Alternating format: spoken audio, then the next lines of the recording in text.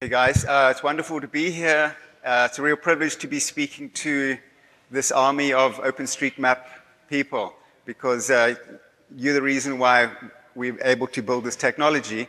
And I'm going to tell you a little bit of a story of how we've got to where we are and the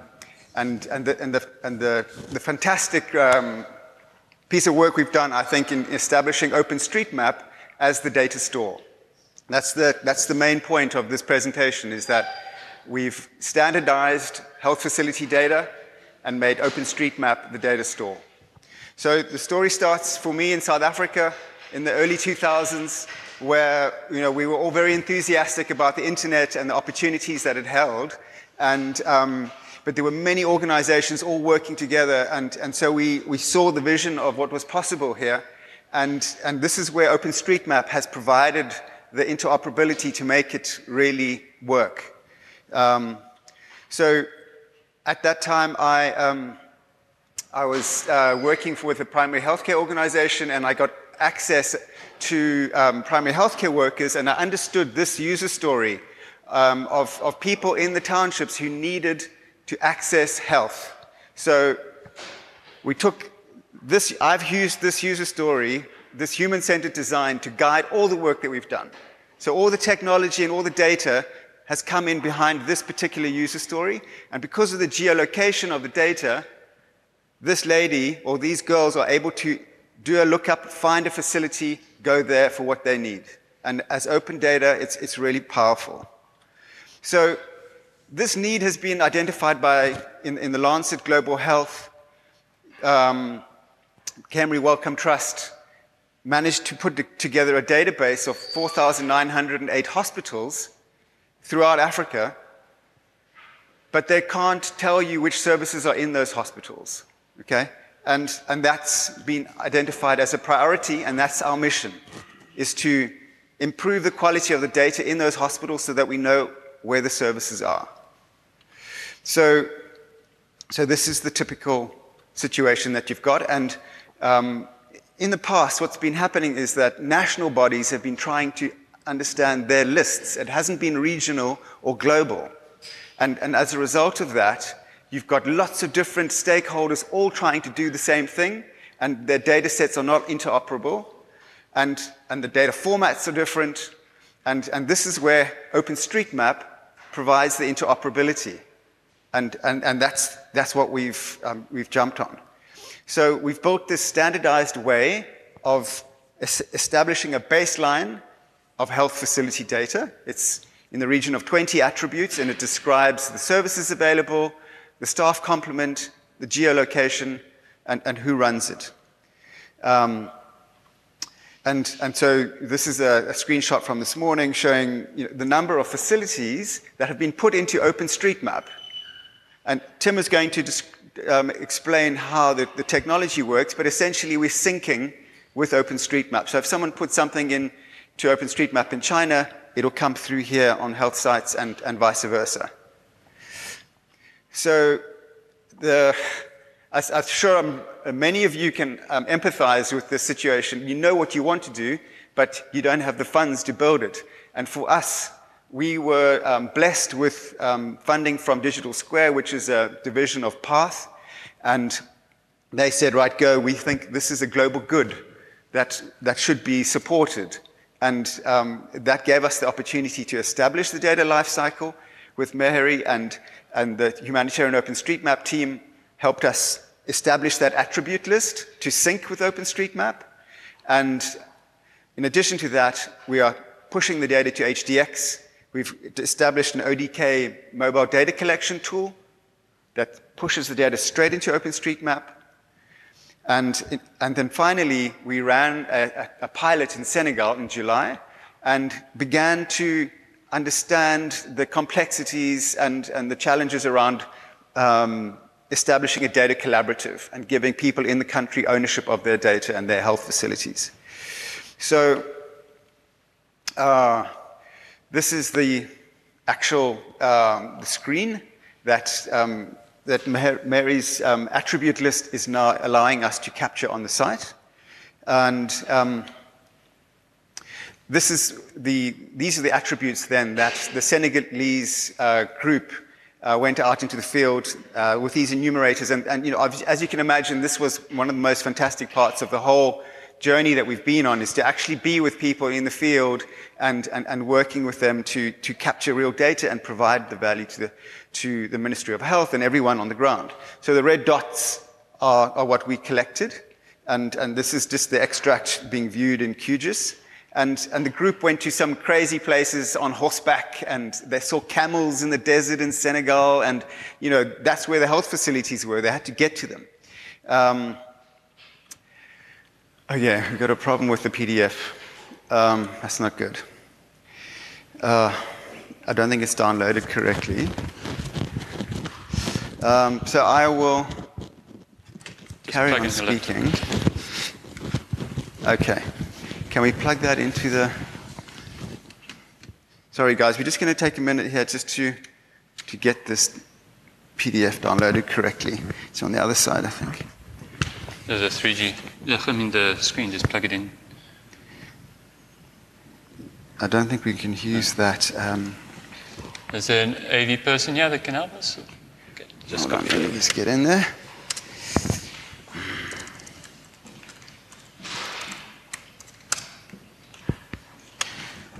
Okay. Can we not just plug a HDMI cable in? No. Yeah.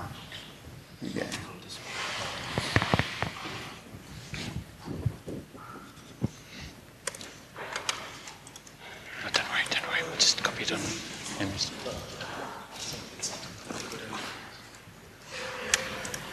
Oh no. That's this one. Okay. Where's the USB drive? Okay.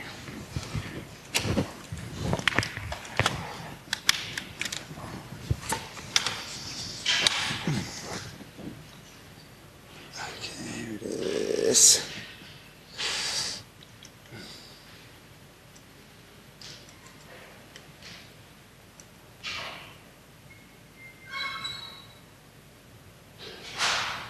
Okay, so it is all there.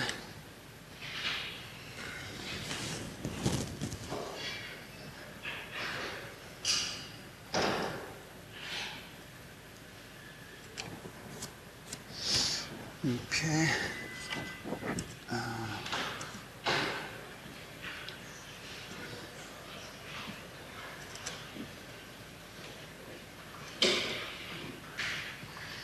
Okay. Maybe while Mark's sorting out the technology on the laptop, I can just explain a bit about the technology we used to build the site, then when the time that I would have given at the end of the talk.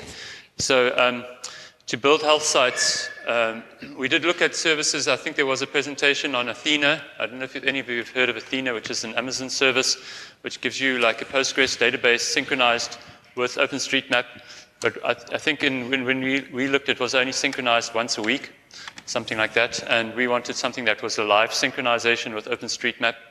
So we used some work that was done by originally an intern and then a staff member of Kartoza, Etienne Khmail, called Docker OSM. And this tool basically creates a live mirror of OSM on your own infrastructure in a Postgres database. And you can set some mapping rules to filter which data actually gets mirrored. So with using this, we were able to mirror all the health sites tagged data into a Postgres database behind the site. And then we used another tool that we wrote called OSM Enrich, because the importer that we Docker OSM doesn't get the timestamps and usernames of people who create the features. So OSM Enrich goes and fetches those and adds them to the database. Maybe Mark can pick up and then I'll carry on telling you more about the technical solution. Okay, we're back. All right, guys. So this group did an amazing job, and I'm going to speed forward through these last slides. But we got some really great information that wasn't there in the past, and now it's geolocated. So this is the data collaborative I was talking about. with Geomatica and OpenStreetMap Senegal being the local partners. Geomatica is a digital agency specializing in GIS solutions, and Kartoza is a humanitarian organization based in Chambéry that also manages data and mobile data collection work. And so Geomatica and Kartoza worked with OpenStreetMap Senegal, and the data is being fed into the health sites framework and visualized and shared. So the data that we're pushing into HDX is one of the most popular data sets on HDX. Everybody wants the standardized data, baseline data. Epidemiologists find it tremendously useful. Okay, so you can just grab a data set and you can pull it into your QGIS application, and you can begin layering in world pop data sets and what have you to establish your insights. So this is how we can help you. We can provide the data extracts and the country statistics showing, where is Liberia with regards to health facility data? How can we see it improve? How can we focus our attention to improve data in areas where it's poor? We have an open API for everyone to make use of that Tim's team has done a great job in developing. How you can help us is obviously using the system, and really importantly, sharing user stories. So if you can share something like I referenced at the beginning of the presentation, in the form of a user story that is something we can use to drive the development of the data on the ground. So Tim put a lovely diagram together for us. Well, I helped. I've got some input on this as well. And the classic challenge that we've got here is we're replacing the old top-down method with the community-driven bottom-up. And we're meeting in between, and we're finding ways to mesh and optimize the data and improve the quality of it. Tim? Yeah, so quickly, I know that we're probably running out of time. You're going to wave furiously at me when you... Yes, okay. So just for the geeks in the room who probably want to know about the geek stuff, that's where I come in.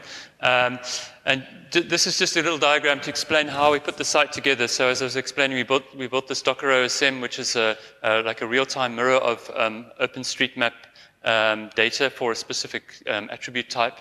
Then together with OSM Enrich, which is another tool we built, which collects the usernames and timestamps for the change sets, we basically were able to establish like a local mirror of whatever's going into OSM, updated at 2-minute intervals. And in the original version of Health Sites, we had our own extract and dump into our database system, and it was a very tedious manual process. And now it's completely live and automatic.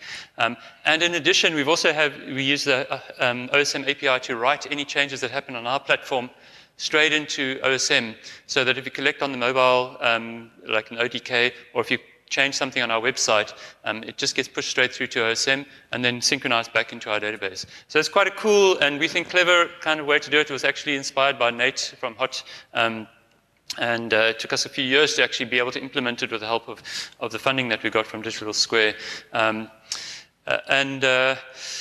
This is a bit more detailed. I won't go through all the steps, but it basically kind of shows the workflow of how Docker OSM works. We basically start with a world PBF file or a PBF file for the country, what have you, do an initial load, and then it goes off and fetches the 2-minute dumps, the diff files from OSM, and applies them to our database at regular intervals, and then puts everything into Postgres and PostGIS.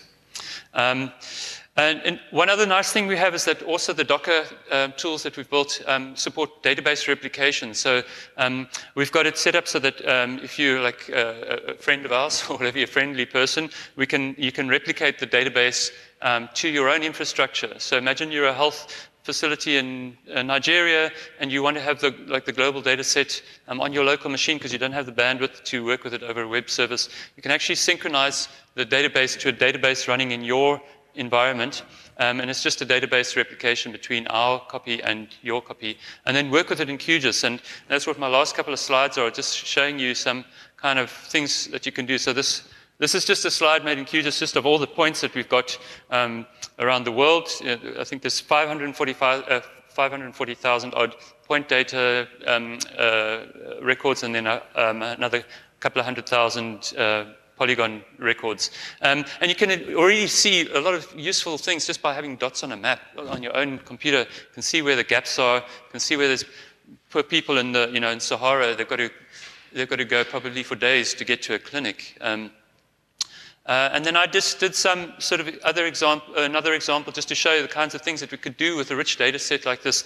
So this analysis, I took all the countries of the world, I got the 2018 population levels and counted how many health sites were in that country, and then just divided the population by the number of health sites, or the number of health sites by the population, to see how many health facilities per capita there were.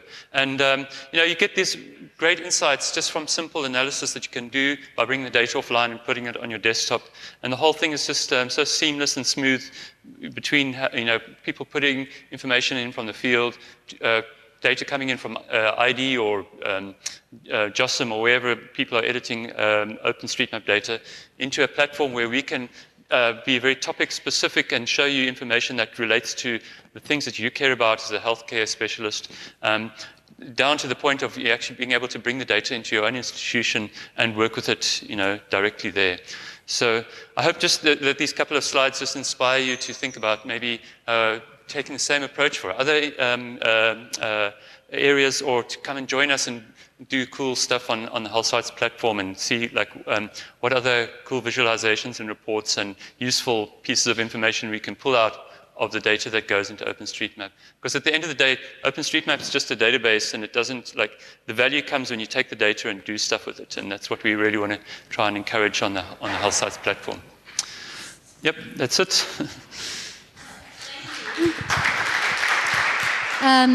Wow, you made it really easy. I didn't have to give you a warning or anything. Thank you, Tim and Mark. So we actually have time for questions. If anyone, at the back.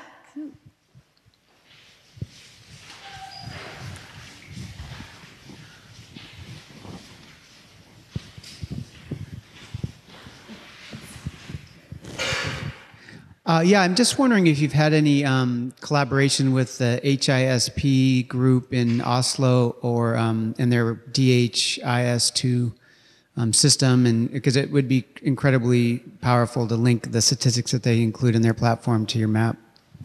Yep, thank you. So that's right on the roadmap, establishing that FHIR standard to sync with DHIS2, which is exactly what we are looking to achieve. So a Ministry of Health can pull in OpenStreetMap's data and then understand how its list varies and optimize and validate on top of that.